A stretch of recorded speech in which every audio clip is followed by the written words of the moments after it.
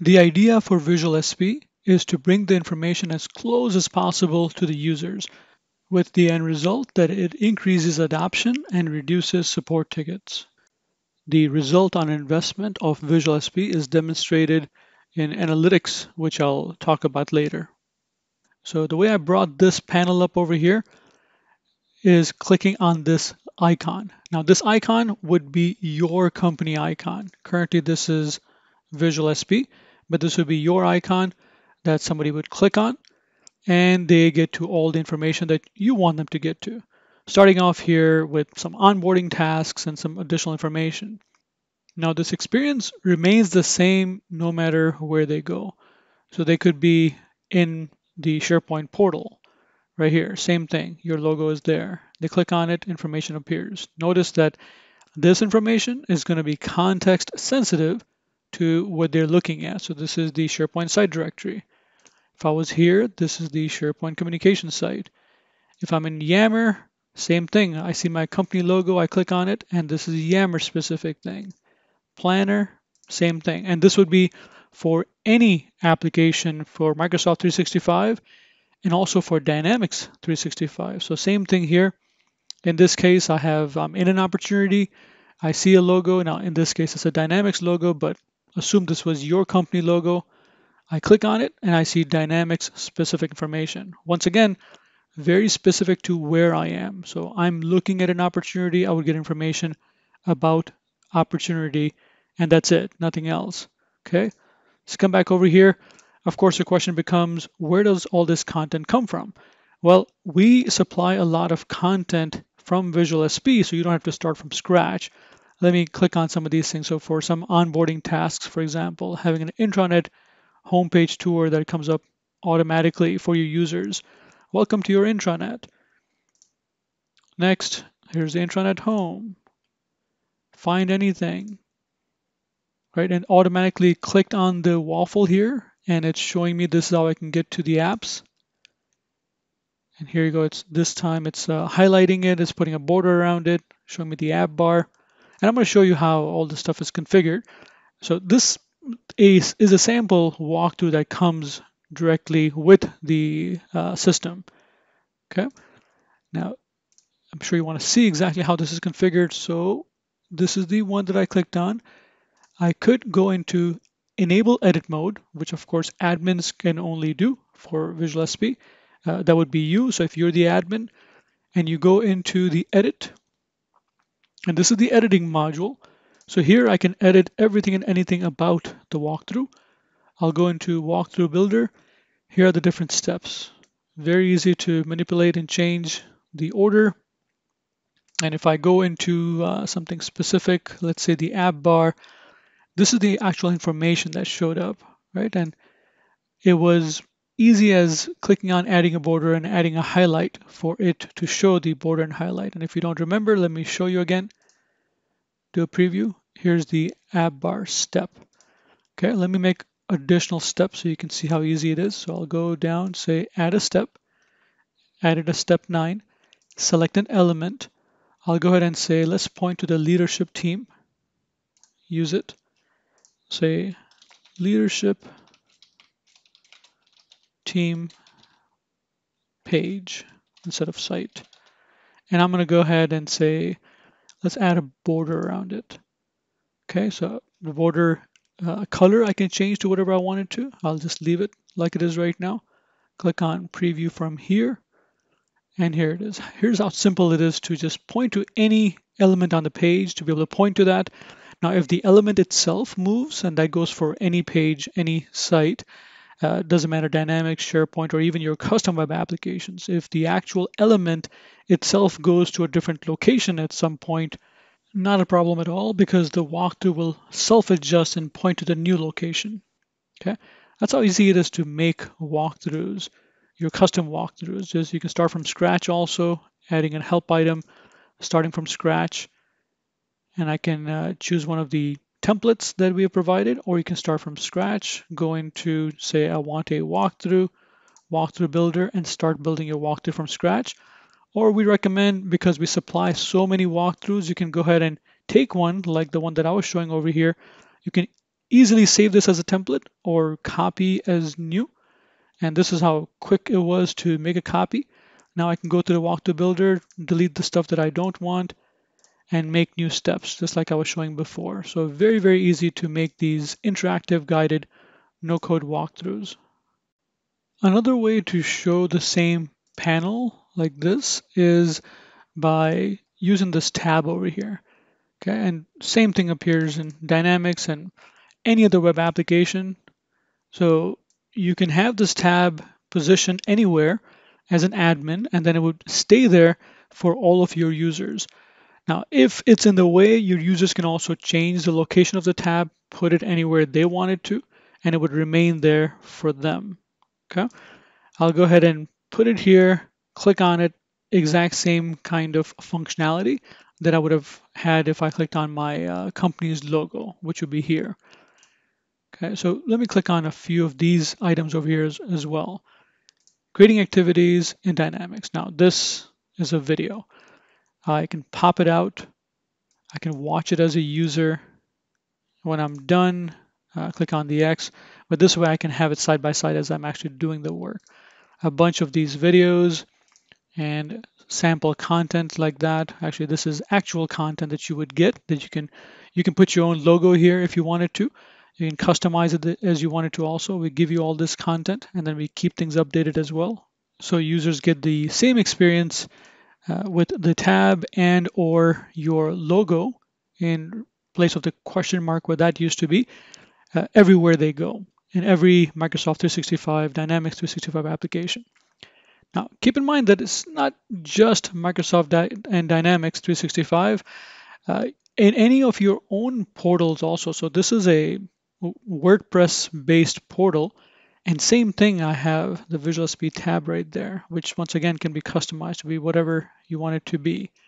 Okay, so it works on any web application, not just Dynamics and Microsoft 365. Give you a quick view over here too. I'll go ahead and say refresh. You see, this is another contextual experience. This is VisualSP as well at work. So it's showing the site overview button, which I had placed over here. I click on this as a user, and it would give me, in this case, just an onboarding walkthrough. So now this is driven by me clicking on the button. This kind of walkthrough can come up automatically also, or I can do it like that. Okay. Once again, managing these things, super simple. You go in here, you find the item, and then you go ahead and edit the item, just like I've shown before. Coming back here, let me click on the tab again and show that all this content that I've been showing over here, we supply this content. Once again, you can change any of this stuff over here, anything that we have supplied. You can create your own. Let me show you some additional content here. So this is a quick tip sheet telling people how to add a page to your site, something that everybody needs to know how to do. So it's right here, right? Or adding web parts. How do I get to the benefits portal?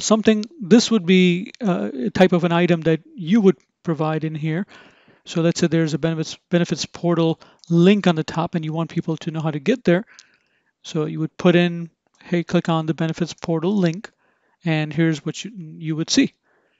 Right? So things like that would be interspersed where you have your content, you have our content, and everything is there at a context-specific level. So once again, if I am, for example, at Yammer, if you're using Yammer, and I click on the tab or the question mark where it used to be, I see all this content which is Yammer specific. If I'm in Planner, then I see Planner specific content here, right? So very context specific. Same thing in Dynamics also. If I go from opportunities to leads, now within leads, the content I have, now this is blinking here showing me that there's some new content. Okay, in this case, I can see what is the new content. I can see all this content, which is leads specific. Before I was seeing the opportunity specific content. And as I was saying, you can have the walkthroughs also come up automatically. There's one here. So if I go to accounts, this is a pre-built walkthrough that came up automatically, helping me onboard as a user. Right? So in here, I'll click on play. So this is an embedded video. In this case, this is the video from our CEO welcoming me. I click on next, and now it's showing me, it has automatically clicked on the plus button, put a border around this content, is showing that this is how I can quickly create records. And now it's showing me the navigation bar and so forth. So a lot of these kind of walkthroughs and additional content we provide you, so then you can go ahead and change it as needed or just leave it. It's up to you. More than 1,500 pieces of content and growing on Microsoft 365, Dynamics 365, and more. And all the content, by the way, can be targeted to specific scopes. Meaning if I am in Dynamics and I say, I need the manage accounts to only be visible to specific types of user. I'll go and edit over here, and there's the scoping and targeting. So this is the Dynamics specific scopes, Dynamics roles. I can go ahead and pick one, or I can go ahead and start typing any specific one. I can do that for URL filters, browser filters, and so forth as well. Same thing if I'm, let's say in SharePoint here, I come to a specific item and I want the add web parts to only be visible to, let's say, editors. So same thing here, I come down and there's SharePoint scopes and permissions. So I go ahead and pick the specific one that I want. We already have all the content that we provide security trimmed, so it's already targeted to the right audience, but you can manage it, you can change it around as you need it also for your own audience. In addition to onboarding tasks, walkthroughs, and the things that I've shown so far, there's also the functionality to have announcements through the announcements bar. So I have one open here. Let me show you. In this case, this announcement bar, let's say, has come up automatically. It's got my company's logo. It's got the announcement telling me when the meeting is taking place. And I can click on Learn More to get more information. The way things like that are scheduled, this in here is this one. So if I click on the edit, go down here, this is how it's scheduled here. I can say, let's have it automatically come up. In this case, first 3 times. I can also just say 1 time, whatever I want over here. And then exactly when it should be coming up. So what's the start date? What's the end date? When the announcement bar should come. And then, of course, I can once again target it to specific audiences, specific roles. And that I can do for any application as well, right? So then only certain people would see it and not everybody would see that. So a great communication mechanism. The actual editing of the announcement bar, very easy. Just text over here. I can make it bigger also and just put the text in, make the button go wherever I want it to go, put my logo and anything else that I want to do, because it is a rich HTML section over here that I can put whatever content I want. Change my branding, of course, to whatever is suitable for my company and go from there. So that's a really good way to put announcements, anything that's coming up, a meeting that's coming up, and so forth. Also, when within the system, it's very easy to look for stuff. So if I'm looking in the planner, how to build my plan, create plan, here we go. I see it, content right there, right?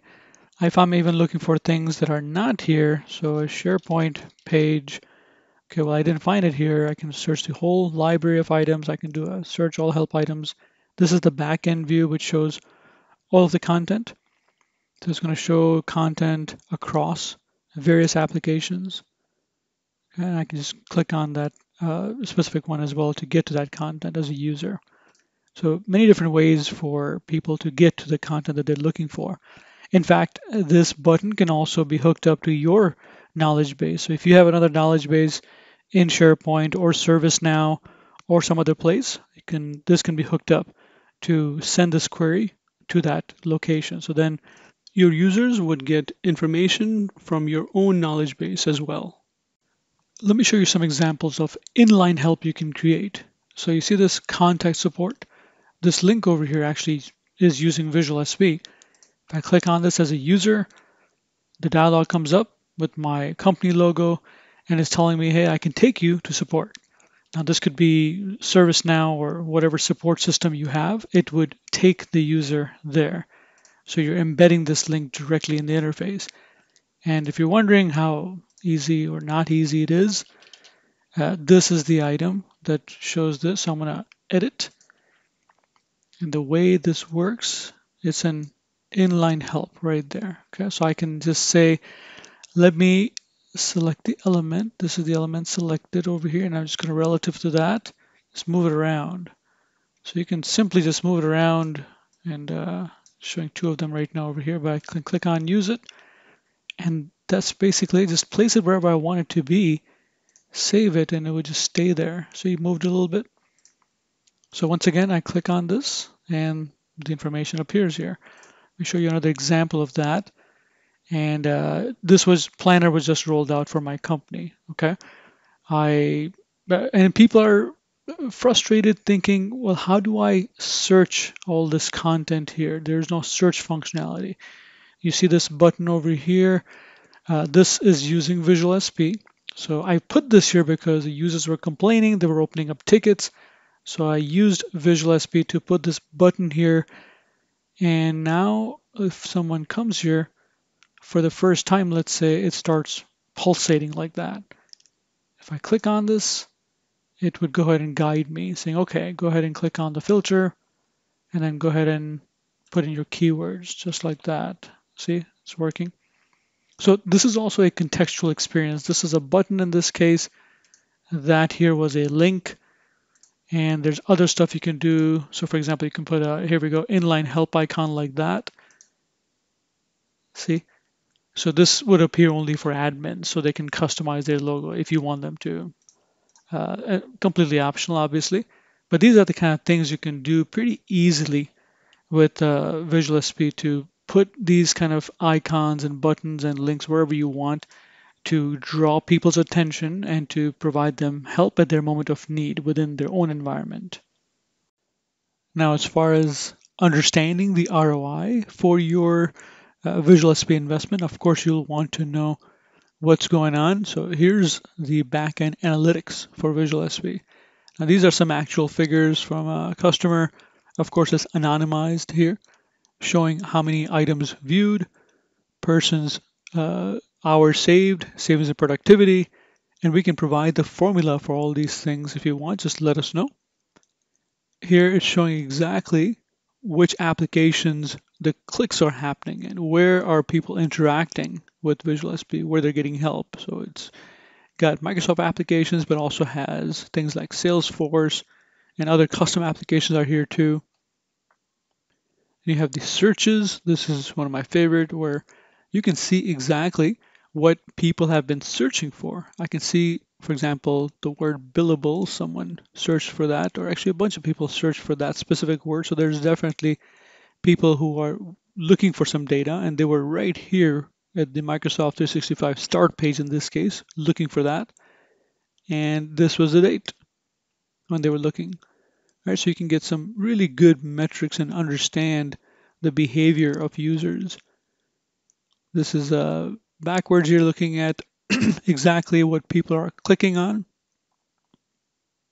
You can get expand that as well. Clicks by help item. Exactly what type of items are being used. The browsers are used. A lot of that stuff is available here. And that's where you determine exactly what the ROI for VisualSP is.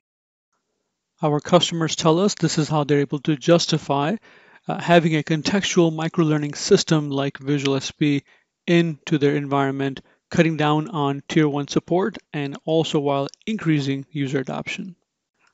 Now, you're wondering probably, how do you deploy VisualSP, and if that's difficult to do?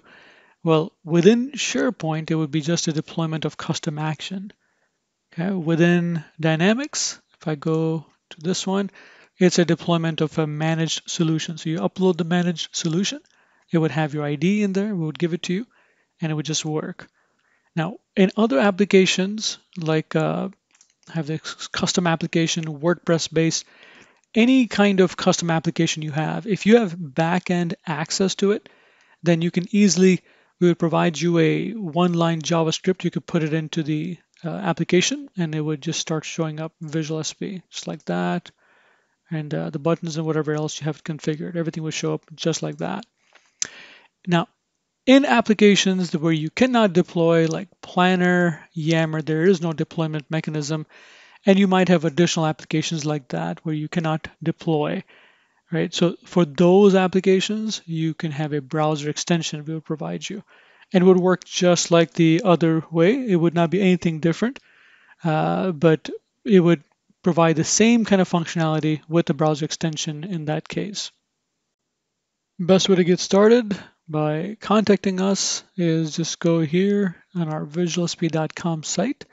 You can schedule a demo, start a free trial, or just go and contact us here, and then we can take the next steps.